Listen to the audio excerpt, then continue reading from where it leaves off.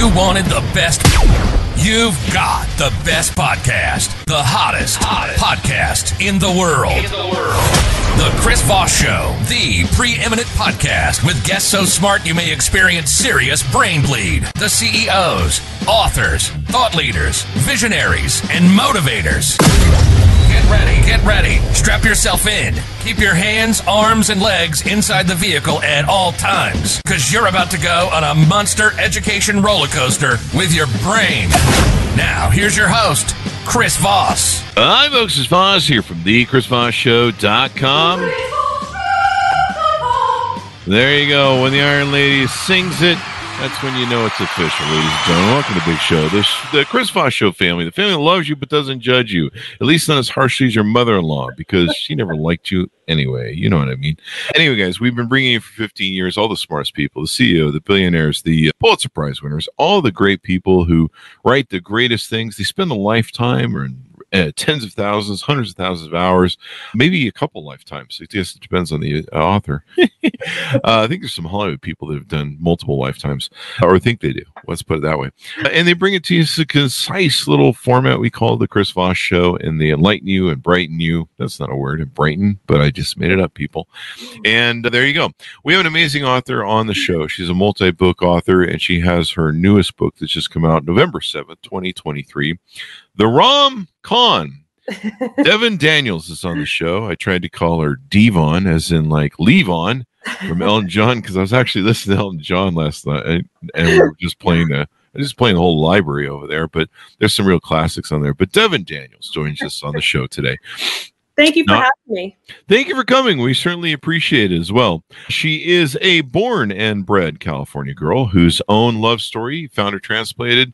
If I can learn to speak today, I'm still on Elton John, I guess. I don't know what the heck means. Did he ever say transplanted? I don't know. He's got so many albums and songs. There's probably one for that. She was transplanted to the Maryland shores of the Chesapeake. She loves writing contemporary rom-coms with all the witty banter and slow burn tension readers can handle. Slow burn. Her debut novel, Meet You in the Middle, was chosen as one of the best books of 2021 by USA Today. And when she's not writing, you'll find her clinging to her sanity as a mom, chef, chauffeur, and referee to 4 children, or sneaking off with her husband for date nights in Washington, D.C. Welcome to the show, Devon. How are you? I'm fantastic. How are you? I am excellent. I was trying to think of a Levon lyric I could do as a joke there. It's an Elton John callback show. Congratulations on your new book, The Rom-Com. There you go. Give us .coms, internet places, wherever you want people to follow you on the internet. People can find me for the most part on Instagram at Devon Daniels Author, or you can find me on my website, which is devondanielsauthor.com. There you go. So give us a 30,000 overview of what's inside your new book. New book. So the rom-com is the story of Cassidy Sutton. She's a writer for a female-driven websites, like a Bustle or a Refinery 29 type of website, women's digital magazine. And she's disillusioned with the dating scene. She lives in New York. She's frustrated with app dating, and she's seeing all of her friends, get married, move on to the next stage of life, and she's starting to feel like she's left behind. And one day she goes to visit her grandmother. It's her grandmother's 90th birthday. And she's lamenting sort of her sorry state of romantic affairs. And her grandmother pulls out a magazine that she has saved from the 1950s, which had an article entitled 125 Ways to Hook a Husband. And she says, you should use these tips. This is a great idea for you. And of course, Cassidy thinks this is ridiculous and absurd and, antiquated, old fashioned. But because she's a writer for this digital magazine, she decides this could be a really funny article that I could write. Here, I'm going to try out these silly tips and we're going to see how times have changed. And I got this idea. It's actually the list, 125 ways to hook a husband, is actually based on a true article from a 1958 McCall's magazine. Yeah, that's why I say I can't make up anything funnier than what already exists out in the world, right? There you go. And anyway, so she decides to test out these tips, thinking that she's going to write, kind of a silly article. And she decides to test these tips out on her nemesis, a guy who is the co-founder of sort of a rival website for men, who she she feels is very, chauvinistic and kind of a bro culture modeled off of like a Barstool Sports site. And so she thinks, I'm gonna test these tips out on him. He's gonna fall for all this stuff, and then I'm gonna write an expose, which really kind of exposes, his bad behavior and that of the readers of his website. And instead, what do you think ends up happening instead? What ends up happening? He doesn't really fall for the tricks, and she ends up falling for him instead. It's a really fun time. People think that it's, it has similar vibes to like How to Lose a Guy in 10 Days and the kind of rom-coms of the early 2000s. That's the feedback that I've been hearing the most so far. And it was just a really fun book to write. Really fun to juxtapose the sort of courtship rituals of the 1950s versus today, app-driven dating culture. So I just had a ton of fun with this. There you go. And what is the title? The rom-con. Rom-con. I'm sure you've heard the phrase romantic comedy, rom-com, right? So the idea is the rom-con is she is conning him, right? This is a trick. It's a little play on words there for you. There you go. The romance con. Have you met my exes? No, I'm just kidding. I've seen a few. That was interesting. That magazine was it McCall's? I think it's McCall's. Yeah. It's the January 1958 issue. There you go. I've gotten my hands on one. Have you ever seen those old recipe things that they have where they do nasty thing with like Jello and gravy? Yes. You ever seen those? Yes. Maybe that could be another book where you do yes. In fact, there are disgusting recipes in this exact issue that I have found. Yes, there's one for like a mincemeat fig pie. It's so funny when you flip through this and you see the articles that they used to publish. I think there was a lot of drugs going on back then. There's something going on, but maybe you should do a romance novel about a gal who uses old recipes from the 50s, those nasty looking things, and the guy falls in love with her. I don't know. Or he dies of food poisoning. Yeah, you could do a thing on a married couple who off each other. More of a thriller. How's that? Yeah, that sounds like it. We'll just do our thriller things. You tell us a little bit about your background for people who aren't aware of you, so we can get them up to speed. Absolutely. Yeah. So I grew up in California, in Southern California, Orange County area. I went to a USC for school. I thought I would probably end up somehow in the entertainment industry.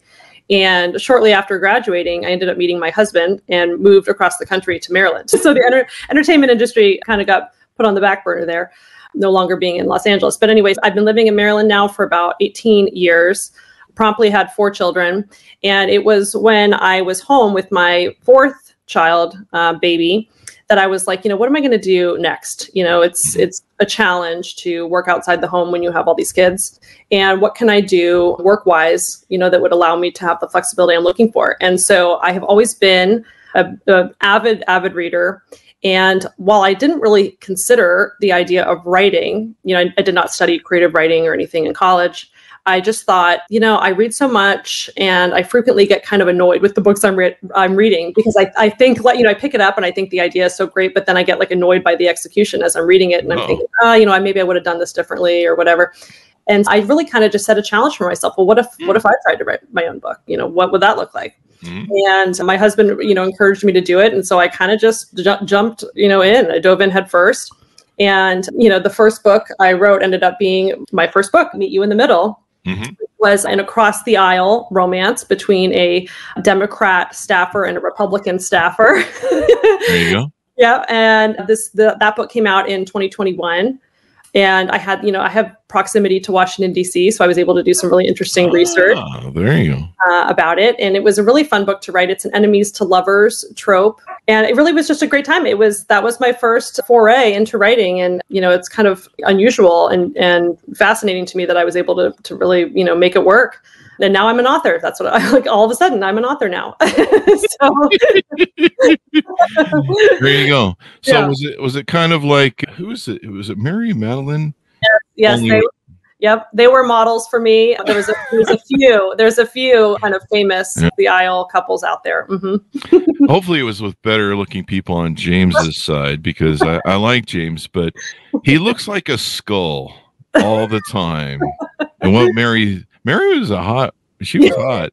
And what she saw in him, I have no idea. But Well, they seem to have made it work. They've been married for a long time. They have. They've been married for a long time. Story. Maybe that's the true success. Marry someone who looks like the Ghost Rider or something. He just has this thing sort of going on, but I don't know. Maybe he's really good in bed. I don't know. So there you go. That could be it.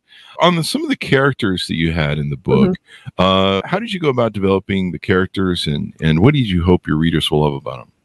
I wanted to pick characters who are, approaching 30, early 30s, who are kind of at a crossroads in their life. Like they are so my main character, Cassidy, she's a writer, but she's a little bit stagnant in her job. She's trying to figure out what's next. She's always wanted to write a book, but she can't really figure out the idea that she wants, or she's just, I would say, challenged in actually like taking the steps to write this book. And I think as a writer, I can relate to that, obviously. My main character, my hero, Jack, he's also in a crossroads of his life where he's founded this website that's become really successful, and he's trying to figure out what his next steps are. It's always really fun to come up with these character arcs and to figure out how these two people and their different dreams are going to intersect, and how the relationship also follows a specific path, alongside their professional careers. I really try to make my characters very well-rounded. Conflict isn't just a relationship, but there's also, professional aspects and also personal, familial relationships that are sprinkled in there as well. Those familiar relationships. They're always getting in there and mucking up, like the joke we always tell on the show about your mother-in-law didn't like him.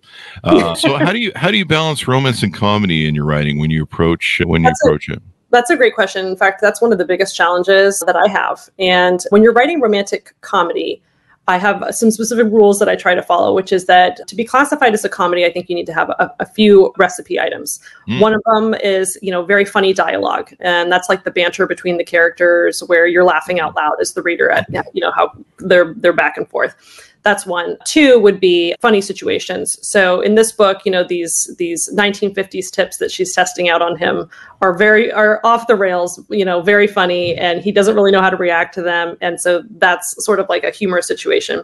The third thing for me is a humorous voice. Her narrative in her own head, her inner monologue is also funny. It's just about like how clever you can make your writing, and just, I don't know. I think of it as like you're trying to surprise and delight the reader.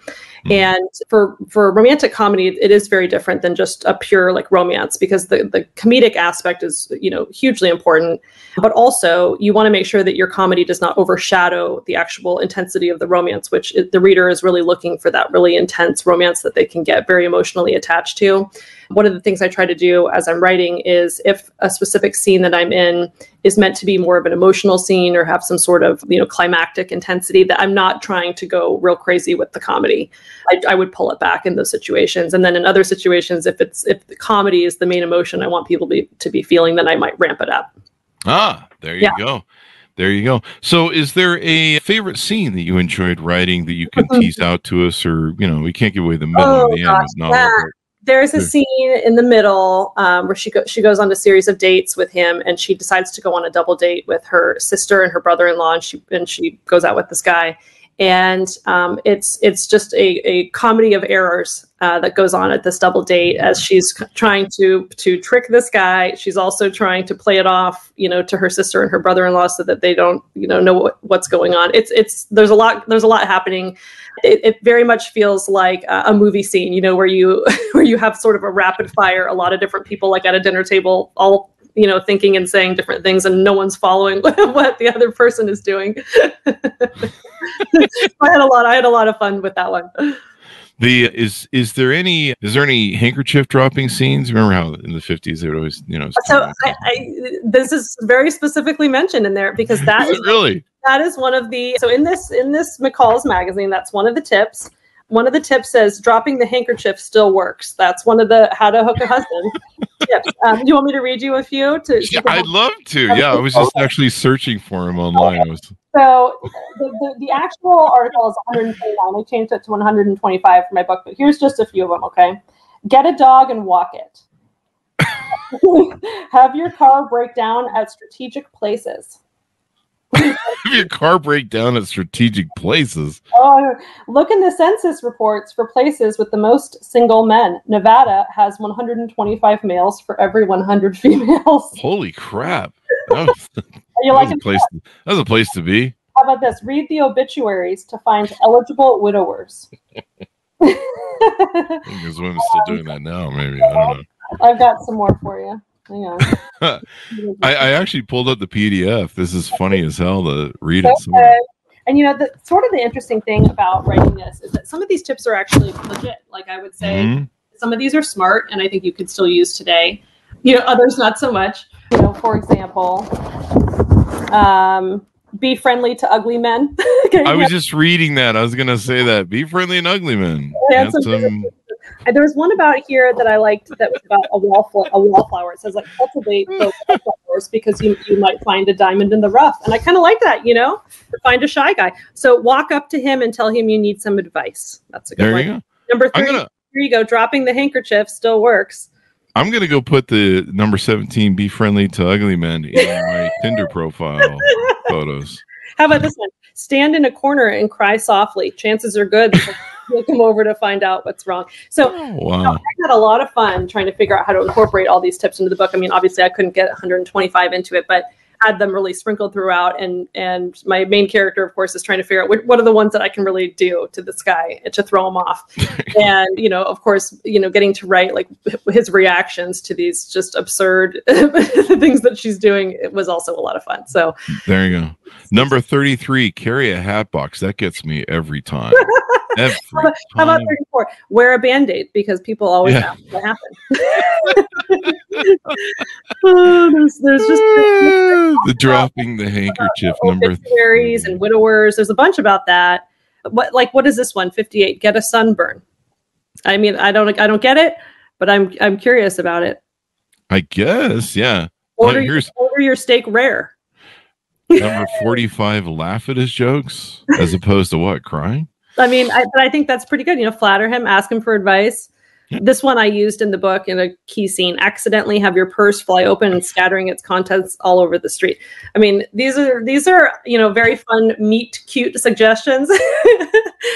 And I think I think there's some gems in here. There you go. Well, I'm sure you could be able to create a lot of funny stuff off this. Yep. Use an ashtray. Don't crush out those cigarettes and coffee cups. Damn it. Doesn't say damn it. Get that fresh scrubbed look by scrubbing. What about, there's one in here about send a letter to his mom and ask for her favorite recipes. See, now if that happened nowadays, I'd be like, we need to check up on her. That might be a red flag. That might be just maybe. There you go. That is funny. Send his mother a birthday card. Okay, there you go. These are hilarious. Yeah, they're all very entertaining. And the way I came up with this idea to begin with was this was a viral Facebook post. So there was a woman who had gone to a garage sale.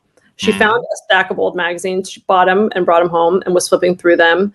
And she found this article and she took photos of it and put it up on Facebook and it went viral. And so I saw this, years ago. And I kind of made a note of it mentally. And, there are thousands of comments on this post because all these women were sort of debating, which tips were good, which were not, would any of these still work? How would we make them work today? And it just, anytime I see something like that where people are kind of debating, I know that that's an interesting and meaty topic, that I can use for a story. Turn wolves into husband material by assuming they have honor.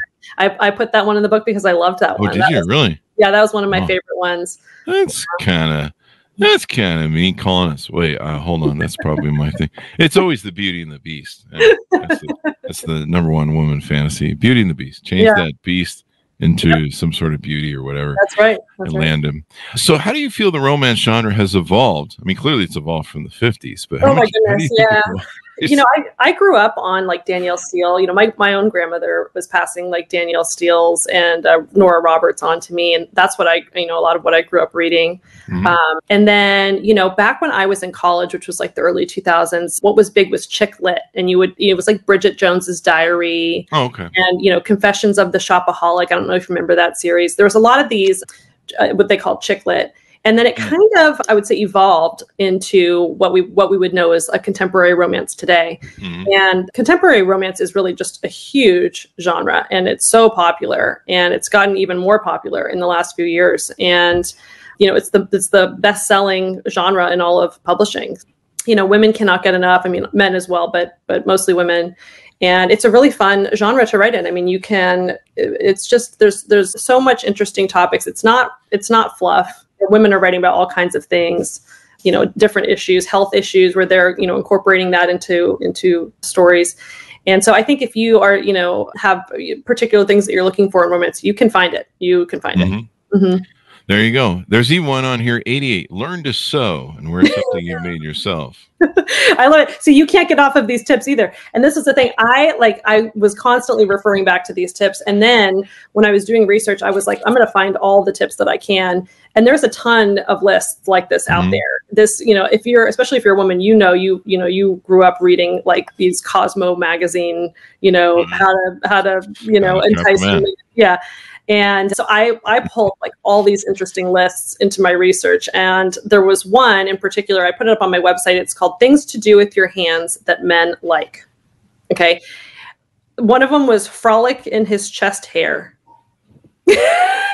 Like there are so many silly ones on this particular list that I had to incorporate a bunch of those as well. Some of these things are just like, how did this ever make it to print? I don't know. Along with the recipes, like how to mix meat and Jell-O. Right. And you're like, yeah. What the hell, man? So there you go. Well, it sounds like it's much safer than eating some of those recipes that you find in the magazine to do the thing. But evidently romance is still alive. And people are still buying books and killing it. Anything coming up in your future? As some authors are. Yeah. Go ahead. I'm working on my third book now. There you go. And, I'm a bit of a slow writer, so it's a slow process for me, but it's going to be a beachy summary romance. And I'm really looking forward to that one. It's a little bit different. It's a second chance romance, so a couple who had been together in the past broke up and are forced back together, and we'll see what happens. There you go. So I'm having fun with that. And yeah, that's really it for now. The beach books, the beach reads? Yes, beach reads. Yes. Yeah. Women love those things. They love it. I love it too. I love it too. Everyone wants a great beach read for a vacation. And that's what I'm going to be writing this time. There you go. Plus, you got to have something to read while you're watching the pool boy. So there you go. Give us your final pitch out to readers on picking up your book and reading. Final pitch is you will laugh your butt off. You will have a smile on your face the whole time you read this book. I think it's so much fun. It's got a really, really great and intense and emotional romance, as well as just being completely hilarious. And I think that every woman is going to be able to see herself in this book. If you are my age, I'm 40. If you're, dating in the dating scene, if you're, a grandmother who's 90, you will have something that you will love about this book. I just hope you pick it up and have a good time with it. There you go. Well, it's been fun to have you on the show. Give us your .coms too, so people can find you. All right, so you can find me on devondanielsauthor.com. That's my website, and all of my books are, available for sale on there. Or you can find me on Instagram at devondanielsauthor. That's the best way to get in contact with me. There you go. Thank you, Devon, for coming on the show. We really appreciate it. Thank you so much for having me. I had so much fun. There you go. Thanks to my audience for tuning in. Go to wherever you can find the best books on the internet.